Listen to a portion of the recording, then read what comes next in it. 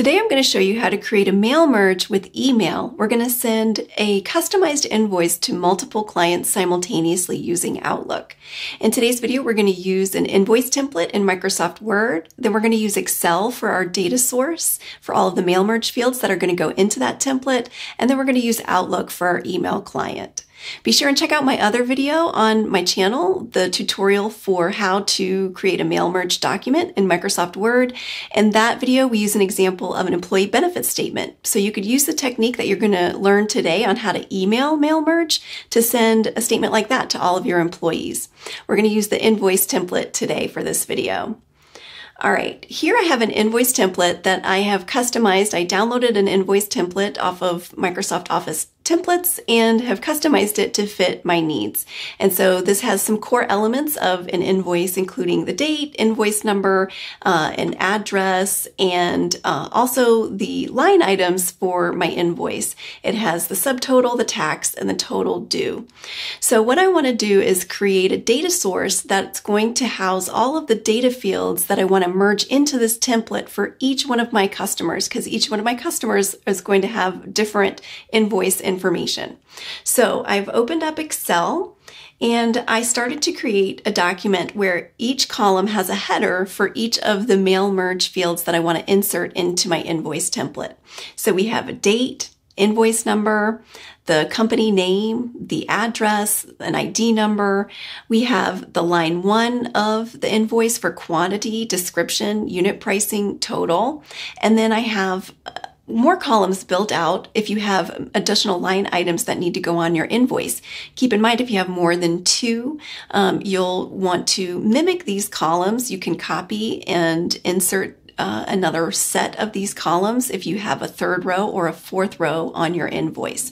You'll want to label them accordingly and insert all of the merge fields appropriately into your invoice. So here you can see that I have created my invoice and I have 2 clients that I'm going to send this to. We're going to do this as a test. Now you could have 100 rows here of information, and this will email merge and send to those 100 clients, each of them getting a customized email with their own personalized invoice template. And what we do here is I've created the subtotal, tax, and total due fields with the appropriate formulas to calculate my invoice. Now, the key thing for an email mail merge to work is to have a column in your data source for the email address to your client. And I want to stress that you want to make sure that that email address is accurate and that the data in your spreadsheet is also accurate, because once you hit the button to send the email merge, it's going to go to that email address. And so you want to make sure that it's 100% accurate. So I encourage folks to test this out. If you're building the template as your first time around, make sure to build it and test it out first so that you know that it works appropriately. All right, so we have our data source and we have this saved on our computer as an Excel spreadsheet. So what we want to do is come back to our invoice template here. And what we're going to do is actually go up to the Mailings tab, and we're going to select the step-by-step mail merge wizard. And I always use the step-by-step mail merge wizard because I find it most helpful, where I can go back to different steps and stages in the process and make corrections or fixes or whatever I need to do. So the mail merge wizard opens up a panel on the right-hand side that you're able to navigate through. The first thing we're going to do is select email messages as the type of document type that we're going to create with our mail merge. Then we're going to say, click Next at the bottom. And we're going to use the current document. It'll ask us this if we haven't created the document yet. If we have a different document we want to use, we can select it, but we're going to use the current template document that I have brought up right here. Then I'm going to go to the next step, which is select the recipients. And here is where I'm going to select, I can click the button to select a different list. If you're setting this up for the first time, you'll click this button and then you'll search for the spreadsheet that we created on your hard drive, and you'll select that as your data source. And it'll show up like this. That means that the first tab, the first tab of that spreadsheet is the tab that you want to use for your mail merge fields. And then you'll click OK. And then it shows up the mail merge recipients list. Here's where you could uncheck or check boxes depending on if there were certain clients in your database and your data source list that you didn't want to send an invoice to. You could uncheck that row and it won't create a page or an invoice or an email for that client. We're going to leave both of these checked because we want to send both of them as a test. And then I'll click OK. So then we have the data source that's linked on the back end to your invoice template. And so the next thing we want to do is write our email message. And here is the section of the mail merge wizard where we want to insert those merge fields. To save time, I've done it in advance, as you can see, but I'm going to show you how you would do this. You would place your cursor where you want to insert the merge field. So for date, I would simply place my cursor, click on more items, and you'll notice that this list comes up with the merge fields. These are all of the column headers in our Excel spreadsheet.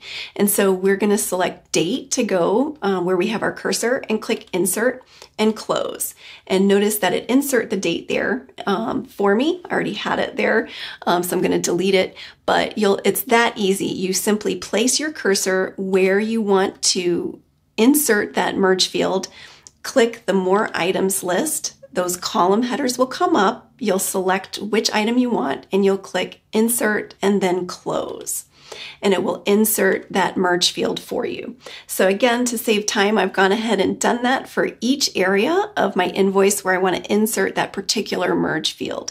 So I've inserted the merge fields for quantity, description, unit price, line 1, and then the quantity, description, unit price, and total for line 2, and our subtotal, tax, and total due. Now, if you remember from the original video that I did on how to do mail merge, you saw that when there is a currency format in Excel, it doesn't necessarily always come over into your Word document as a mail merge as a currency format. So you want to make sure that it's displays correctly when you do the mail merge. So the tip to do that would be come to the mail merge field that you want to make sure is in a currency format. You're going to select it by clicking on it. Then you're going to right click and say toggle field codes. And then here you'll notice what I've done. I've added this little bit of code here. It's a slash with a hashtag, and then it's a $0.00. I'll paste this in the description below the video so that you can copy and paste this so that you can do the same thing. And this will ensure that the formatting of that mail merge field is in a dollar or currency format. All right, I've done that for each mail merge field that I want to appear as a currency format. And so be sure and do that for yours as well if you want them to be formatted correctly. All right, the next I'm going to click on the next step of the wizard, which is to preview my email. And we can see that the first invoice has been created for client number 1, and the total due is $508.25. And then if I go up here under the I can preview all of the different emails that are going to go to my clients. So right now this is recipient 1. If I advance forward to recipient 2, this is going to go to client 2, and all of the data from that second row of the data source is populating into the invoice for this client. So this client's total amount due is $428. So you can go through several of these to test and make sure that all the merge fields look correct on your document. Just be very careful and detail oriented to make sure that it's accurate and correct. And then once it looks good to you, you can say complete the merge. And this brings us to the last step of the email mail merge, where we click on electronic mail. This brings up the merge to email window where we can select, we want to use email, and we can put any subject we want to. So I put in invoice test, but you could put your monthly invoice, whatever you want your subject line of your email to be. We want the email format to be in HTML, and we want to send all of them. We checked all of the boxes in our data source to include, so we want to send them all, and then we click OK. And so then this will actually email to each one of those clients their individualized invoice. So if we go and check our email, we notice that we got our invoice test, and here it is in our email. And so we want to check the other one to make sure that that one also went through. And we'll check our other email here.